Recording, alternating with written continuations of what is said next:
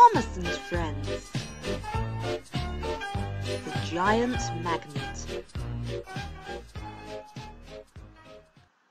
Thomas was very happy. The Fat Controller had asked him to be the Sodor Island Rescue Engine. He was going to work with Butch at the Search and Rescue Center. Butch was bright, bold, and brave. Butch had a giant magnet on his crane arm. Thomas knew that some metals stick to magnets. "That's exciting," said Thomas. "We're ready for action." Thomas and Butch couldn't wait to start rescuing. As they set off for the rescue center, Victor called out, "You must wait for the red light. Then you know the magnet is on." "I know all about magnets," said Thomas, too excited to stop. "We're ready for action." At the Search and Rescue Center, an emergency call had just come in. Farmer McColl needed some metal poles. His sheep shelter had blown down. "This will be easy," boasted Thomas as Butch lowered his magnet over the poles. But the magnet wouldn't pick them up. "Didn't Victor say my red light should be on?" asked Butch, but Thomas told him not to worry. Butch lowered the magnet further. Then there was trouble. The big magnet bashed the poles and... splash! They rolled into the sea, right next to Captain.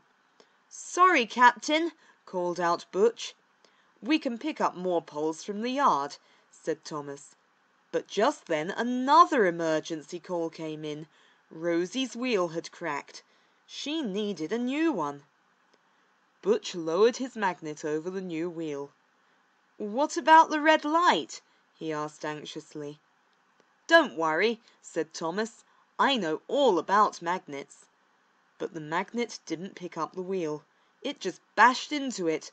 The wheel rolled away and crashed into Rocky. "There's something wrong with my magnet," said Butch. "I'm metal," said Thomas. "Let's see if it sticks to me." So Butch drove up next to Thomas. Suddenly the red light flicked on. Butch swung his magnet and it stuck tight to Thomas. Clunk! Butch pulled and pulled, but he couldn't get the magnet off. "What a silly engine I am," sighed Thomas. "I thought I knew all about magnets, so I didn't listen to Victor.